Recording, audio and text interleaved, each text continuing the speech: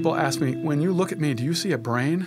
Yeah, I do. I mean, like, I'm a neuroscientist. I see you guys as having brains. But does that mean I see you as not having a soul? No, it doesn't mean that at all. Do I know how the brain works? No, I will definitely die not knowing how the brain works. It doesn't matter. I got a PhD in neuroscience. It's just too complicated, too miraculous, too amazing. And so the principles I've learned from the Bible, the things that I learned from Jesus and how to treat people, I think that's something that's irrefutable.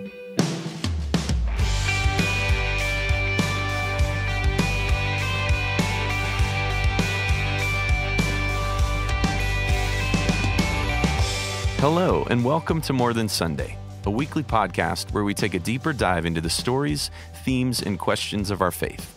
My name is Eric Chikowski. I'm one of the worship directors here at First United Methodist Church, Richardson, and it's great to be with you today. Josh Fitzpatrick, one of our associate pastors and the usual co-host of this show, will join us later for the interview, but this week has been a little bit different for us. As most of you probably know by now, we had a severe weather system blow through Dallas on Sunday evening, accompanied by a tornado that caused extensive amounts of damage in certain parts of Dallas. As a result of some school closings, people without power, and our church staff and members working to identify and help those who were affected by the storm, our production schedule has understandably been thrown off a little bit this week, but we'll be glad to welcome Josh back in for the interview as we were able to pre-record the interview for this episode. If you're looking for ways to help those affected by the storm, at this time we want to direct helping hands and hearts to supporting the efforts of Network for Community Ministries over the days and weeks to come with additional food pantry items or funds. So often with an event like this or a catastrophe like this, their needs, their demands for the services they provide are elevated. And so we would point you in their direction, and you can find out information about their work and how you can help this cause at their website, www.thenetwork.org. While we know and acknowledge that efforts around the city and around the community are being undertaken to help rebuild and provide hope to those who were negatively affected, we also strongly believe in the mission of this podcast and are encouraged to continue sharing stories, themes, and questions of our faith. In that spirit, I'm still super excited about our conversation today. I've always been a math and science-oriented person. I love to ask questions about motivation and why we do the things that we do, why our emotions affect us in certain ways, how we logic and reason. And because of that, I'm thrilled to welcome our guest today, Professor of Neuroscience from the University of Texas at Dallas and a First United Methodist Church member, Dr. Michael Kilgard.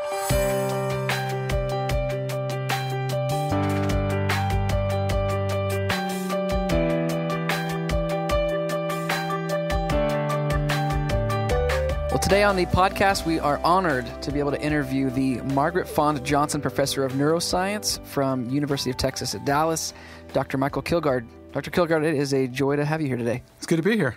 So we're just going to dive into it and set some context for our listeners who don't know who you are. Would you mind telling us a little bit about your journey into neuroscience and the steps that you've taken to get to where you are today? Sure. It's been a little bit of a long journey. Began just being a kid down in Houston, Texas, growing up chasing bugs and catching turtles and things like that. As I made my way through adolescence, I noticed what many people notice, which is a lot of people have serious neurological and psychiatric disorders. My grandmother had Alzheimer's disease. One of my cousins was strangled at birth and had severe brain damage. And as I went through my journey at church and in my community, I continued to run into people who were really struggling with things that I was blessed not to be struggling with. And that got me interested in biology and eventually in the brain. And so now my full-time job is to develop new treatments for people who are suffering. Now, you mentioned church as well. You and your family are members here at the church at First United Methodist Richardson, and we love having y'all as members. In fact, your daughter was a participant in leading our modern worship service just a few weeks ago, and I know you guys serve in a lot of ways. I would imagine that we have a handful of listeners who are more familiar with the field of neuroscience, but if you're like me, and I don't want to speak for you, Josh, but if you're like Josh, you could say that fairly. You probably conceptually have a lot of questions about some things. Would you mind telling us, maybe for starters, about the concept of brain plasticity?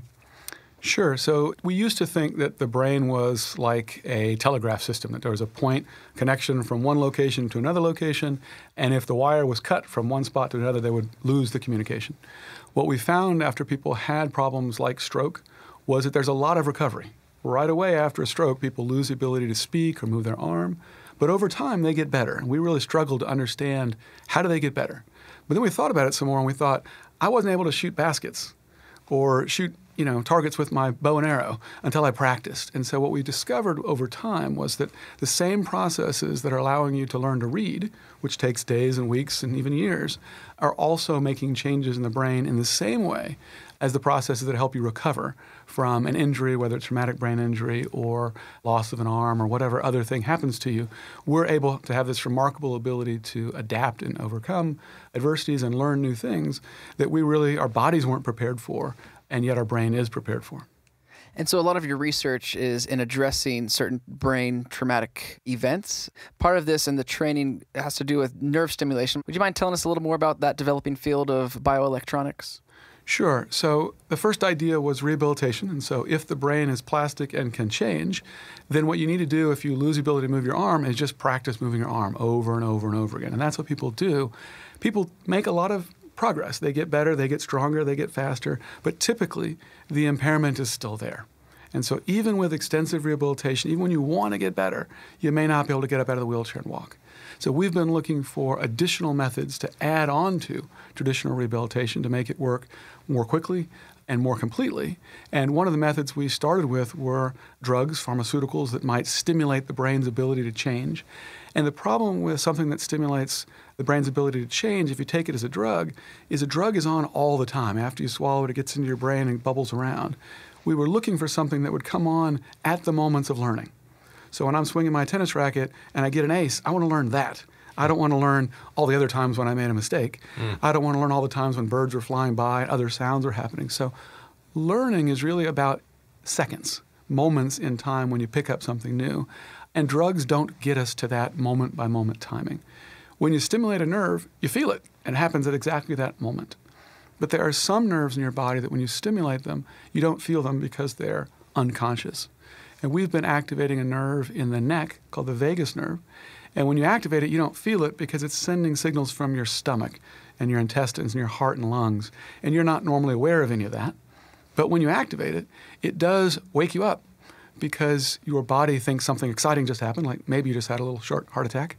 And that triggers all the chemicals that help the brain learn and adjust, and we've shown help it recover better from spinal cord injury and other kinds of brain damage. And so when you're doing these treatments, are you stimulating the nerve at the same time that you're doing something physically? That's exactly right. So we can do the exact same amount of stimulation. A couple hours later, it does no good. We can even do the same stimulation a few seconds later, and it does no good whatsoever. Wow. It needs to be on those moments, like I said, with the serve. And so we can measure someone's hand as they're opening and closing it and see that one was a little better than the last one. And like a really good music coach or a really good football coach, I can give you that feedback, but I've got a connection not just from my words of saying, great job. I've got a connection directly to your brain by stimulating wirelessly a device I've put into the neck. That then triggers these neurotransmitters directly, and that helps animals and now people recover in a way that they can't otherwise. Now, your work is specifically focused around recovery. Have there been experiments or research done in other areas that folks might find benefit to this sort of positive reinforcement to particular skills that they're trying to develop? It's a great question. A lot of people will say, I wish I had this when I was on the golf course. I wish I was better at putting or whatever. I have a wicked slice. I could use it. Yeah. Exactly. So here's the situation. In principle, it seems reasonable that you could make somebody better at anything if you made the brain change more. But the reality ends up being it's harder to make a really good system better than it is to make a broken system better. Okay. So some of the funding that we've received from the Defense Advanced Research Projects Agency is to do exactly what you said, to find a way to make people who are taking a long time to learn, let's say you're trying to learn Farsi. It takes you a long time to learn a language like that. Could we do it in half the time? So one of the projects we had was to explore that. And the long and short of it is, it appears that your brain is so good that adding this little bit of electrical stimulation doesn't really help. It might help a little, but it sort of disturbs it a little bit, and you're just mucking up a system that's really working well. When you're learning a language, it turns out if you were to go to Iran and spend time listening to Farsi, you'd learn in about 2 years. It's sort of amazing. You wouldn't like it. It'd be really hard. You'd be really embarrassed. But with the proper motivation and exposure, you will learn any language in 2 years at any age. It's sort of amazing. Kids will learn it in 2 years, but we say, 2 years of kids' time, that's really fast. But if it's 2 years of my time, I say that's really long. But you'd be amazed if you went to another country and just spent time at a friend in the Peace Corps. She came back with a very, very rare African language that she now knows. and she tries to find the 8 or 10 people in America who know how to speak it. But she was able to pick it up in the 2 years that she was in West Africa. So the point is, you're too good to need my technology. Interesting. When you have an injury where you can't feel right with your hand and you can't move right and you can't think about things right because you've had brain damage in that area, you need a little help. Because wanting to get better is not enough. My mom said, if you put your mind to it, you could do anything. That's true, but if you have a hole in your head due to, loss of brain cells, it's just a lot harder. But what we've found is there's usually plenty of other cells in the area that you could make more gains than you would normally make. And that's true regardless of whether the type of injury, whether it's traumatic brain injury or ischemic, where you have a loss of blood flow, or even a brain bleed. And we've done it also with nerve damage and spinal cord injury. So we're now in the process of rolling that out to people and running clinical trials and implanting them with these devices and pairing it with the rehabilitation, and thus far seeing really good outcomes. Wow. Now, you mentioned very, very briefly in passing in that comment, defense work. You actually do some work with the Department of Defense. Would you, whatever you're allowed to tell, would you expand a little bit on what, that's right, on what your role is with them and some of the work that you do? Sure. So we got caught off guard when Sputnik appeared over our country, and the federal government decided that we would never be surprised again. So we started this agency to make sure that we were aware of what was possible. And this group tries lots of things that don't work. So the Defense Advanced Research Projects Agency, DARPA, allows you to do things that are not guaranteed to work. They're allowed to do things that fail. And so a lot of the things we've been doing looked unlikely to work. We've had a lot of success, which is quite good. I told you about the project to accelerate learning. That hasn't worked out so well. And they're happy to find out it doesn't work, because then you don't have to worry that your competition's going to have it, and we aren't. Wow.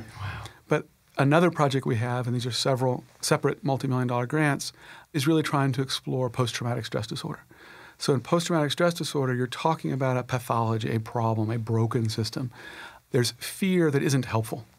And so we've been using the same approach, take traditional rehabilitation, and the way rehabilitation works for post-traumatic stress disorder is you sit down with a therapist and you rehearse and review the moments that are most terrifying, and you eventually gain control over your response to it. So it's called prolonged exposure therapy. It takes a long time, many hours. It's not much fun to do. It's the hallmark of post-traumatic stress disorder is to avoid the thing that reminds you of those things. So people don't get the brain plasticity they need to get over it because they're avoiding it, not thinking about it. They're not going to those places. They're not talking to those people. They're not smelling those smells. They quickly learn to avoid it. And in our modern society, it's pretty easy to avoid situations you don't want. And so isolation is a real problem. When we add activation of the vagus nerve, we do two things. One, we make it where they don't need to go through it as many times. It's faster to get over. It's called extinction learning, where you learn that something that used to be really bad isn't bad now. I'm not in a war zone. I'm not with my assailant. I'm in a safe place. In addition, the vagus nerve I mentioned connects to your abdominal cavity, your guts and your heart and your lungs, and it activates what's called the parasympathetic system. So the parasympathetic system is the rest and digest, the opposite of the sympathetic system, which is the fight or flight. So this is helping you stay calm in your body while telling your brain to learn something. And the thing you're learning is, I didn't get attacked. Nothing bad happened. It's okay. I can deal with these emotions. Most people are not really worried about being attacked. They're really worried about having a panic attack and embarrassing themselves in front of their friends and colleagues. And that's a real fear, because it happens. We can help them get over that and gain better control of their body's response to those triggers. And so we're excited to begin with Baylor University Medical Center down in Dallas.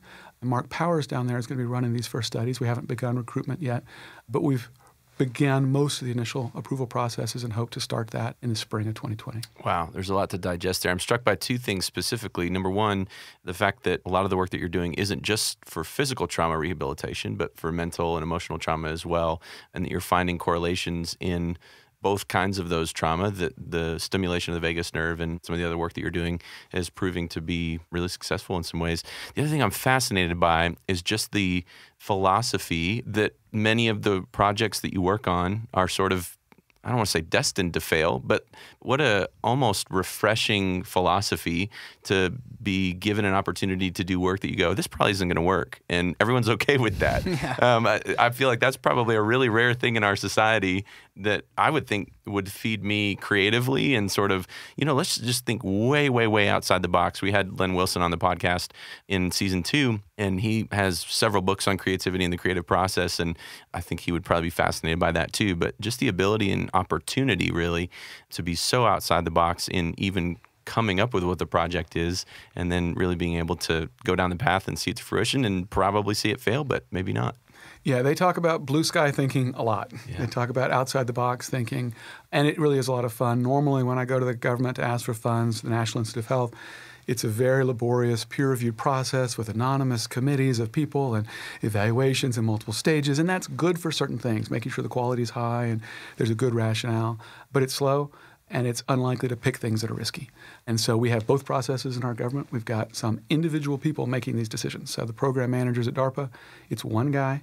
He's only there for 2 to 4 years, and then he's back out. So they constantly turn them over. So they got new ideas, and some of the ideas are a little wilder than others. One of the ones they're working on, not my work, is a little tiny creature that grows all over the world, but in particular in mosses. It's called a water bear. It's a little tiny creature. If you look under an electron microscope, it's really small and cool, but it can withstand the vacuum of space and tolerate massive amounts of radiation and great colds and heats, and it's just a tough animal. And so there's a whole project just to study this crazy little creature that's ridiculously strong, even though it's at a molecular scale. And the idea is, what could we learn to make better body armor or better resilience or better skin replacements or whatever else lessons could be learned. So it is fun to go to something like that. On the other side, it's humbling, right? You know that you're working for our Defense Department, trying to make sure that we're all kept safe, and that the issues that are high priorities for them, and post-traumatic stress disorder is obviously one of them, that we take those things really seriously. So it's kind of this combination of, it's real practical. We got to get these things done. We have this problem. So they're not just picking crazy things to do. They invented the internet because they needed communication to work better. But they've had a lot of things that didn't work because they weren't possible. And it is fun to know that if you fail, it isn't possible, that that's a reasonable outcome. And so that is very freeing and allows you to be a lot more creative. Now, your time, obviously, your gifts are in high demand. You are also the Associate Director of the Texas Biomedical Device Center. What does that role entail? So there's different departments in an academic institution, and different people do different things. So engineers build things, and scientists explore hypotheses, and clinicians treat people with problems. We need all three of those things together. And so to span the different departments and even the different schools, you can create a center that allows those people to all play together without the boundaries that departments create. So I direct a group of people, it's about 150 people, all actively engaged in research, trying to find new ways to develop treatments for people with these serious neurological and psychiatric disorders. Most of them are undergraduates, so they're students at UTD who might want to be doctors or dentists or lawyers or whatever, but they feel like just taking classes is going to get them book knowledge, and they should really get a chance to get their hands dirty and learn things. So many of them are coming in for 10, 20 hours a week and learning what is it like to be a scientist. Many of them are getting their PhD. Many of them already have their PhD and are advanced. And of course, it's a bunch of different faculty, whether that's physicians or engineers or neuroscientists or computer scientists, all working together to build these tools so that we can send people home with a therapy that really works. And so it's really a lot of fun to have all these different disciplines mixing together in one group. So you are a leader in the field of tinnitus, and the first question is going to be how to pronounce that. Is it tinnitus or tinnitus? But I just want to know more about your research in there and what you've learned over the course of your career and the successes that you've had. So first of all, is it tinnitus or is it tinnitus? I like tinnitus. A lot of people like tinnitus. You can go either way. You're all right. Potato, potato. So a lot of people have heard ringing of the ears, a little sound. Most of us, you hear it and it goes away. It's a little bit strange. You know that it's not real. It's not a hallucination, but it's just a weird sound, sometimes a tone, sometimes it could be noise bursts. Some people will hear crickets. One woman told me she heard birds chirping in a cave, so she could hear the echoes of it, very specific sounds. Some people hear music and other things. But in general, it's a part of the brain that's overactive. It's usually overactive because of damage to the ear. So when you listen to loud sounds, some of the cells in the ear are lost, and the brain says, wait a minute, I'm not hearing anything. So it does what you do when your radio doesn't work. You turn up the volume. The problem with turning up the volume is you can get feedback. And feedback, that sound when you put the microphone next to the speaker, can happen in the brain too. And so we've been trying to find ways to turn that down. For some people, they hear it and they're okay with it. In Tibet, it's viewed as you're hearing the universe, and people are very okay with it. They go, that's so great. I've gotten older, and I am hearing the universe. This is fantastic. But for many of us, especially in this country, it can be very distressing. It can make you feel like you're crazy. It can make you feel like you've got a tumor in your brain. It makes you feel very vulnerable, and it makes it hard to concentrate, and in particular to sleep. So it can be very distressing. The more you concentrate on it, For many people, the louder it gets, the more distressing it is. So what we've done is to develop a treatment, again using vagus nerve stimulation, where we play sounds that are higher than the tone that you hear and lower than the tone that you hear to tell the brain these other sounds are more important. They're not on all the time. That thing that's on all the time, beep, that's uninteresting. You should ignore that part. Don't focus on it at all. Strengthen the parts that go whatever, other sounds. And so people sit down, put on headphones, listen to low and high sounds. They don't hear the sound near their tinnitus frequency. And so by competition, by strengthening all the other parts of the brain, you can push down the hyperactive area. In some people, it doesn't work perfectly.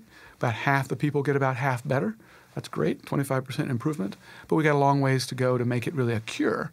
But it's a different approach. Rather than turning on background noises to kind of hide it, it's still there. As soon as you turn the background noise off, it's back there.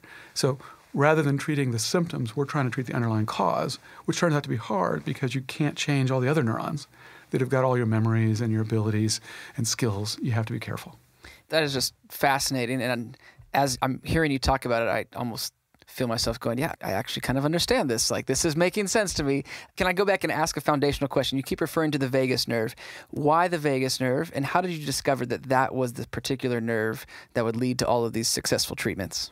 Yeah. I always find my glasses the last place I look. So the vagus nerve was the last thing I looked at. Oh, really? So I tried lots of things that didn't work. Sure. And so we tried amphetamine and nicotine and cocaine and other drugs that could stimulate. I started with deep brain stimulation back when I was in San Francisco. But I thought people probably don't want a big electrode shoved down deep in their brain to get to these areas. It worked, but it didn't seem safe enough. The pills were easy to take and inexpensive, but they didn't have the timing I need. And so I went back to the idea, how would you get to electrical stimulation, but in a manner that wouldn't require going into the brain? And so there's a lot of nerves that go into the brain, and so you can go through them all, but I started with safety. So there's already 80,000 people receiving vagus nerve stimulation for the treatment of epilepsy. So for complicated reasons, when you stimulate that nerve, it also releases the same neurochemicals, and those chemicals can stop a seizure. And so again, about 50% of people with seizure that can't be treated by drugs, if you give them vagus nerve stimulation, their amount of seizures will be reduced by about 50%. So that's a lot. If you're having 4 seizures a day to only have 2 is fantastic. So we knew it was safe, and they were getting stimulated 24 hours a day, 7 days a week. 30 seconds on, 5 minutes off, 30 seconds on. It's a lot of stimulation. Wow. We do a lot less, like 100 times less, 500 times less, because we're only doing it during rehabilitation. And when you're finished, you never need it again, is the goal. You're going to fix this problem. You're not going to do it permanently. So we're not just masking the symptom, stopping seizures. We're actually treating the underlying cause of the weakness of the hand or the fear of the sound. And so that was the reason, trying all the other things that didn't work, necessities of mother of invention. The problem is obvious. People are struggling with these issues. The solutions I had didn't work, so you just keep trying until you find something that does. So you and I share an experience, and I'm intrigued as to how maybe you feel like it affected you. You're an Eagle Scout. How do you think that experience in earning that award set you up for your future, for a successful future, or just for what you're doing right now? Yeah, I'm a big fan of the outdoors. I'm a big fan of character development. When things are too easy, it's not the real world. Things are going to get hard, and so I got rained on, I got cut, I got stitches, I got all kinds of things. And a lot of people think maybe this is child abuse, sending children unprepared out in the wilderness. So, well, not totally unprepared. We told them what not to do, and then they did it and got burned and whatever else. And so for me, it was a formative experience to be able to leave my parents behind for a weekend. And for me, it was a safe situation. And nowadays, we've made all additional ways of making sure that you've got checks and balances in place. And so it's a super exciting program. You probably know they've recently added girls into the program. Girls have been in the Explorer Scouts for 30 years now. I took my son last spring break to Sea Base in Florida. We got to just go scuba dive every single day. And there's girls and boys on the boats, always have been. And so just that ability to get outside of the classroom, for me as a scientist, to have young people only train on multiple choice tests, it's just a little limiting. It's good, but it's a little limiting that there's always an A, a B, a C, and a D. And I have a lot of students who come in and they just have trouble tackling problems and thinking outside the box. They have trouble with leadership and organizational skills. And when you tell the boys, good luck, get these 40 or 80 kids to this place on this time, and you guys got to plan it, and we step back and watch that process happen. It's really fun. They struggle, which is great, and they eventually succeed, which is also great. And so I was able to have that same opportunity, and it really helps. I got an Eagle Scout in my lab at the moment, and he's doing great.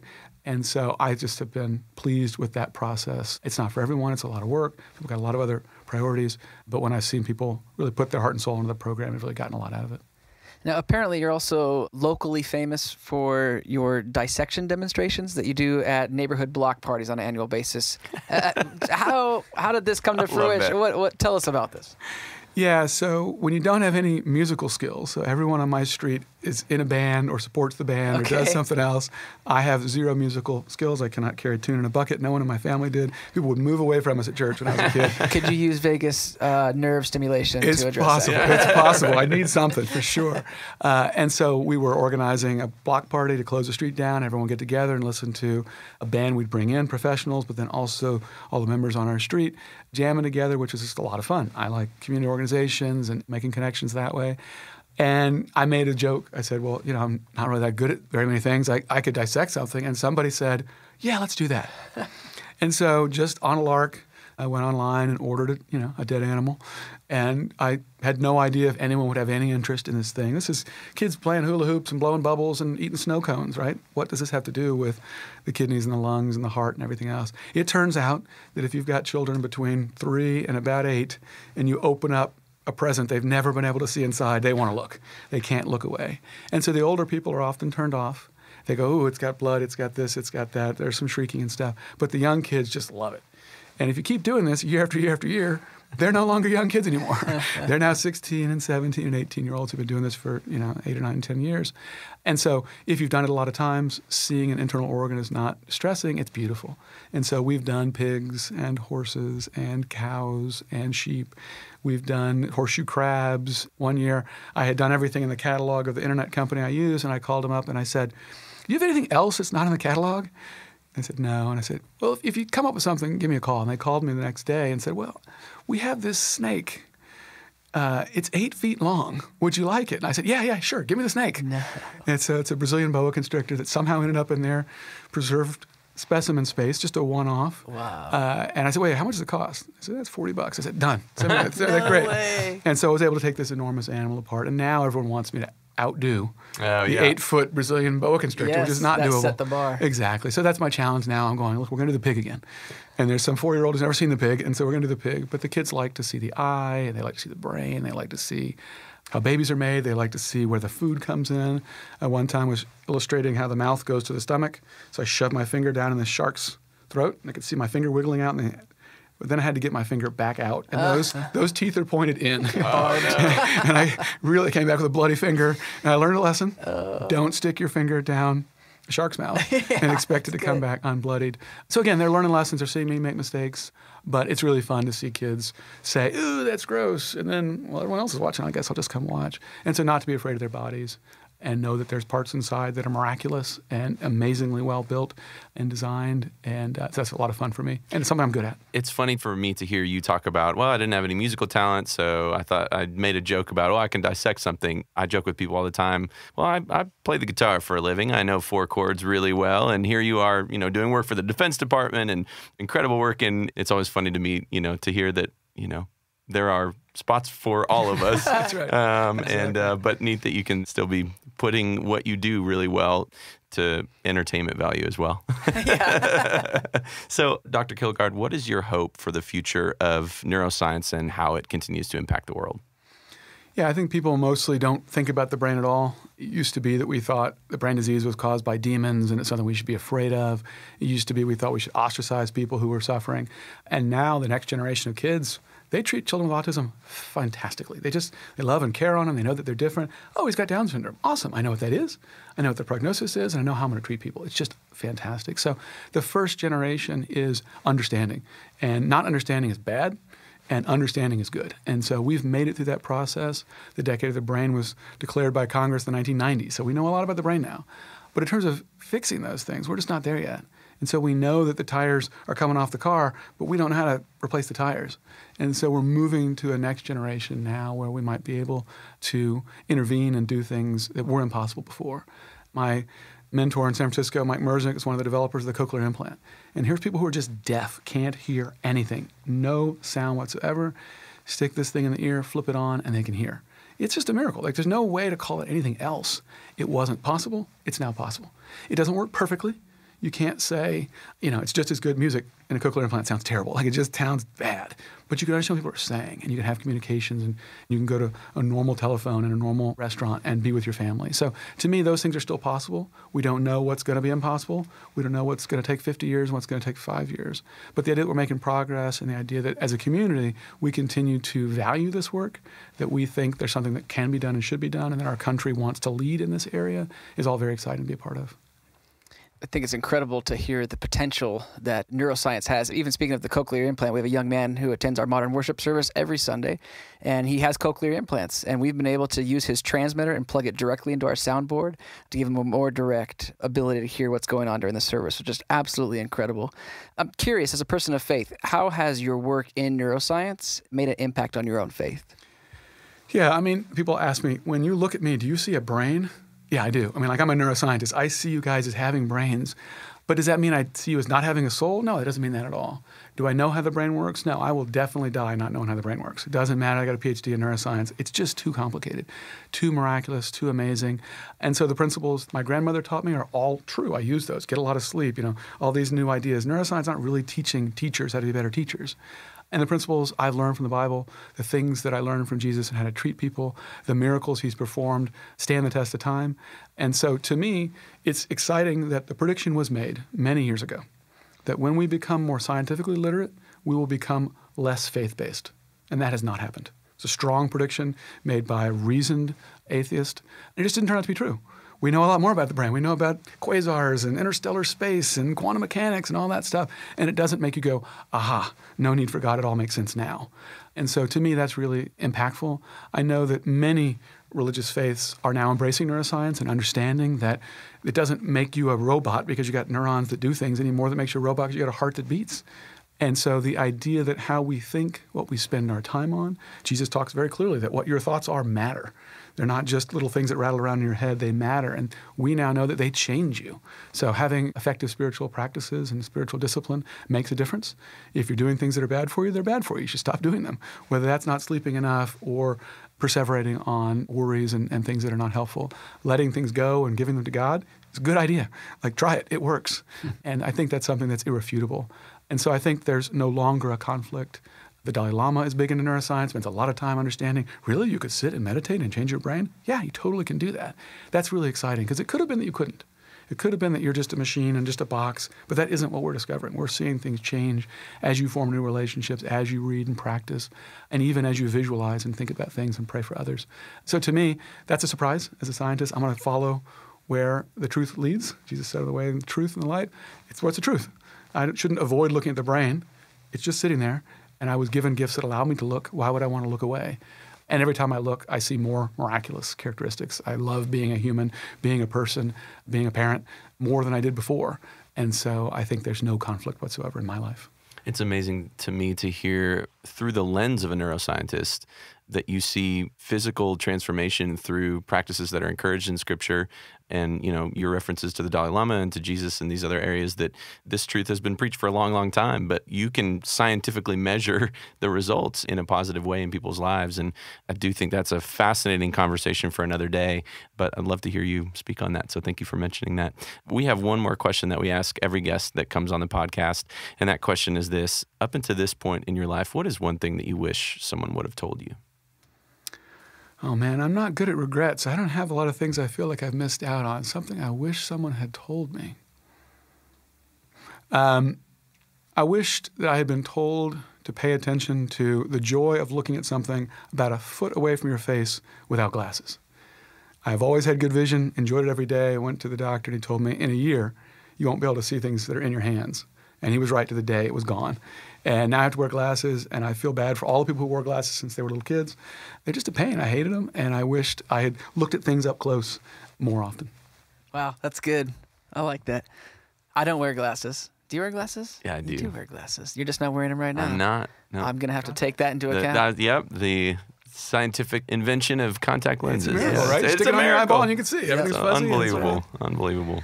Well, hey, Dr. Kilgard, this has been so much fun, and I don't know if I'm lying to myself, but I feel smarter on this side of the conversation than when I began. And so I appreciate your grace with us novices in the room and speaking in layman's terms, but really this was a rich conversation. We just really appreciate your time. Thank you for coming on the show today. Happy to be here.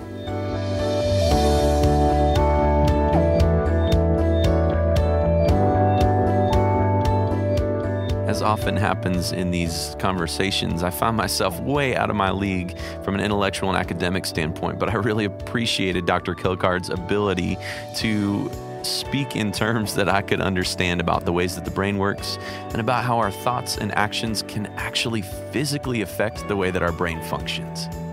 What was once seen as a potential barrier to the Christian faith, or maybe a reason to disregard it entirely, Dr. Kilgard reminded us that the more he learns about the brain and the more that he learns about science, the more evident the workings of God are, and that truths that have been in Scripture for thousands of years may perhaps actually be better understood as we know more about science. That the way our bodies grow and learn, change, and evolve might actually be manifestations of God's workings and miracles in our lives. If you want to find out more about UTD and the School of Behavioral and Brain Sciences, you can visit our website at fumcr.com/morethansunday. I want to leave you today with a quote that I think encapsulates the spirit of our conversation. This quote is attributed to Arthur Compton, who's a Nobel laureate in physics. He says, "For myself, faith begins with the realization that a supreme intelligence brought the universe into being and created man. It is not difficult for me to have this faith, for it is incontrovertible that where there is a plan, there is intelligence. An orderly, unfolding universe testifies to the truth of the most majestic statement ever uttered. In the beginning, God." Thank you so much for tuning into this episode of More Than Sunday. If you like the podcast, please feel free to share it, go online and leave a comment, or give us a rating so that others might hear about us. We've got a new episode coming out every Wednesday, so make sure you also subscribe to the podcast on Apple Podcasts, Google Play, Spotify, or wherever you get your podcasts so you don't miss our next episode. If you want to find out more about First United Methodist Church Richardson, you can find us online at fumcr.com, as well as on Facebook and Instagram. Special thanks to Dr. Michael Kilgard for joining us this week, and make sure you tune in next Wednesday. Have a great week.